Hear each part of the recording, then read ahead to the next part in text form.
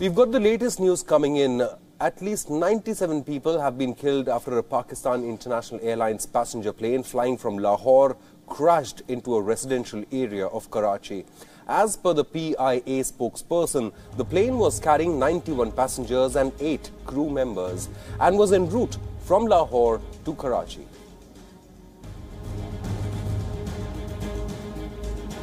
The flight took off from Lahore airport at around 1 p.m. local time. It was attempting to land at the city's Jinnah International Airport at around 2:40 local time.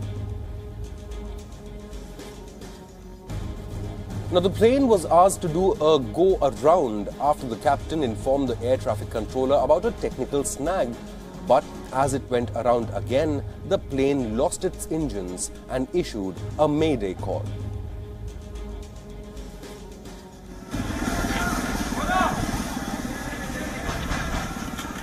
According to preliminary information, the plane crashed because of its landing gear failing to deploy. The plane was trying to make a belly landing when it came down among residential houses. The crash sparked an explosion, sending plumes of smoke into the air. Several houses and cars have been damaged in the residential area near the Jinnah International Airport in Karachi.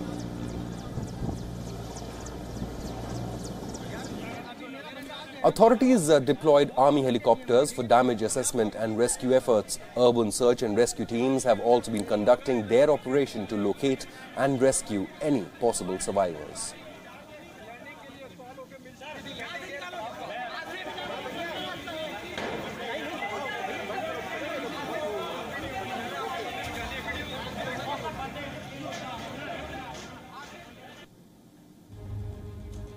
That's the tweet put out by Pakistan Prime Minister. Imran Khan has said that an immediate inquiry shall be instituted to probe the cause of this incident.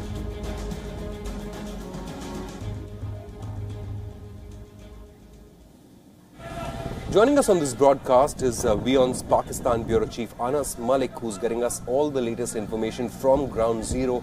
97 people have been killed. But Anas, we are also learning that there are 2 survivors from this deadly crash. We are seeing the visuals on our screens. It was a deadly crash. At least 97 are dead. But what's the latest you're picking up as far as the investigation is concerned? Do we know the exact cause of this crash?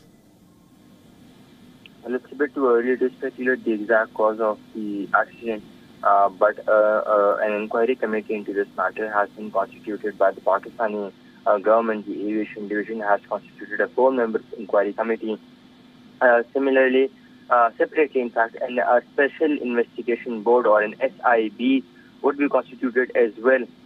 And we're expecting a notification later today in this regard of that. That would be an independent body as claimed by the PIA CEO Arshad Malik yesterday while addressing a press conference. If you talk about these air crash and rescue operations, well, all of the 97 bodies have been recovered. There are 2 survivors who have miraculously survived in this air crash. One is the CEO of Bank of Punjab, Mr. Masood. The other is an engineer, Mohammed Zubair, who both have miraculously survived with minor injuries and burn wounds that has been reported. About 25 houses have been damaged. This is what the Pakistani military spokesperson has tweeted as well.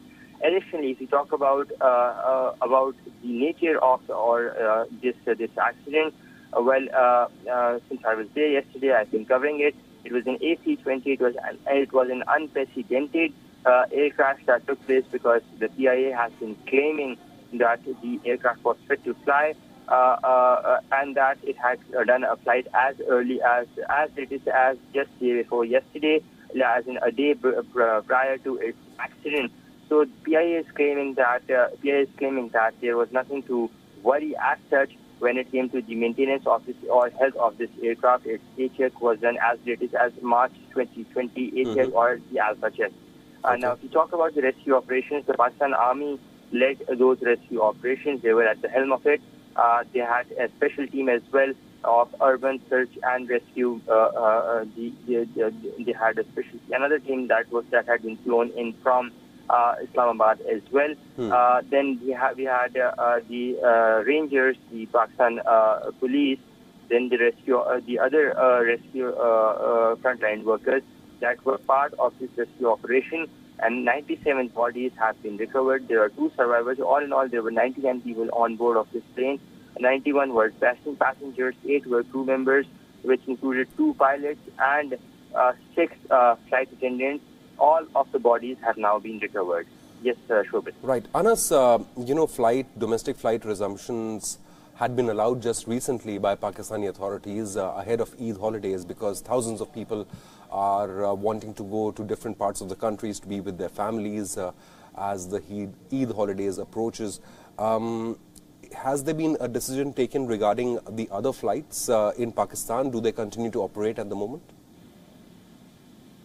Well, the other flights, they continue to operate as per normal course. I'll just take you back in time. Just last Saturday, exactly a week ago, domestic flights resumed, and they are operating at a minimal capacity because earlier Karachi used to operate about 369 flights a week to other parts of the city, of the country, and currently there are about only 68 flights that are limited to about 4 other airports of the country. So that tells you the magnitude of the decline of flights that Pakistan has. And additionally, these flights are operating at a 60% capacity, ensuring the SOPs and social distancing norm. And I believe this is the new normal because I was on a PIA flight myself to Karachi on Tuesday, just this past Tuesday, about 3 days prior to this unfortunate crash. And I can vouch that there was social distancing that was being ensured.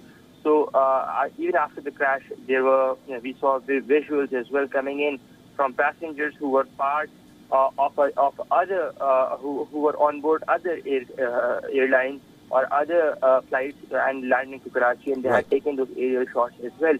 So it was business as usual, though there have been some checks that have been in place after this unfortunate crash. But for now, there has been no decision to halt or ban any flights that were earlier resumed exactly a week ago. And given that you have mentioned Eid, because Pakistan, in all likelihood, there would be Eid in Pakistan tomorrow, subject to moon sighting. If not tomorrow, then on Monday. This is exactly what makes the tragedy even more worse because about 100% people who were flying in, including those survivors who were flying back to Karachi, were of the opinion that they had to celebrate Eid with their families. And just a minute before landing, everything changed, and that is what makes the tragedy even more worse. Yes, absolutely. Anas Malik, thank you so much for getting us all the latest on the investigation. Our thoughts go out to the victims and their families who have suffered in this tragedy.